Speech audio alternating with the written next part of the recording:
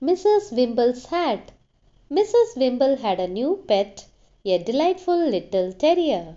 He was white with a brown ear and a patch over one eye, so she named him Patch. He was a very naughty puppy. He chewed up the morning papers, her slippers, and the legs of tables and chairs. He dragged the bath mat around the house. He dug up the flower beds and tipped over the potted plants. One day Patch went missing.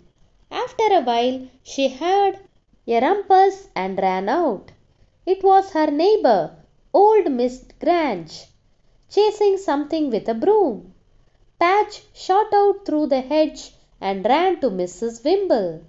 Miss Grange's head appeared above the hedge.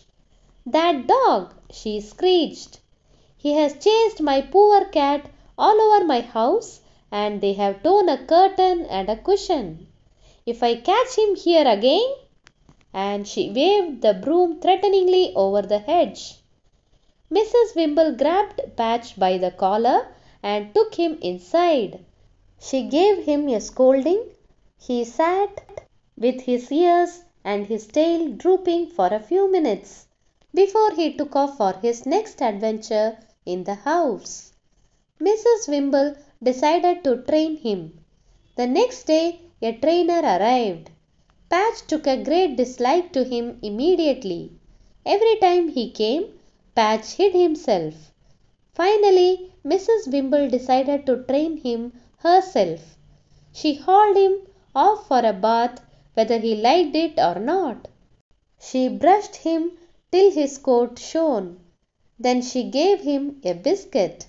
Then she said, "Sit, Patch," and she herself showed him how to sit down.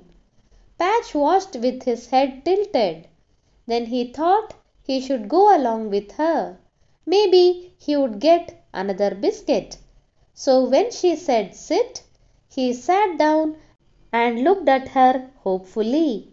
He got another biscuit. After this, Mrs. Wimble found it easier to teach him how to sit up, fetch, run, catch, jump, and many other things.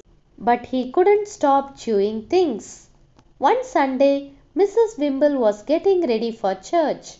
She put on her shoes and collected all the things she needed. But she couldn't find her hat. It was a special silk hat given to her by her grandma. She found it under the sofa with all the corners chewed off terribly. "Patch!" she yelled. "No biscuits for you today," said Mrs. Wimble. Patch knew he was in trouble. After one look at Mrs. Wimble, he hid behind the curtain.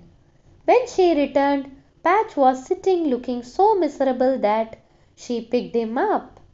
Patch never again chewed up things. Thanks for watching the story.